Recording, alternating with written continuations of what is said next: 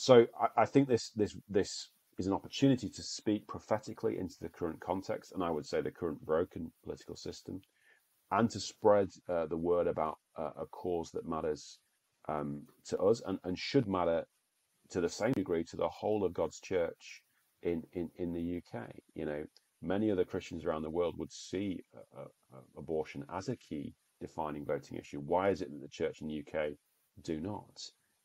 We need to get off the fence. We need to stop pleading neutrality on this. We need to stop making excuses, frankly. If churches, pastors are willing to speak out against the war in Ukraine, about climate change, against child poverty here in the UK, and not be seen as overly political, what is it that stops pastors, churches speaking clearly with the same urgency on abortion? You know, Mm. there's no reason why we shouldn't be, and yet it is. And so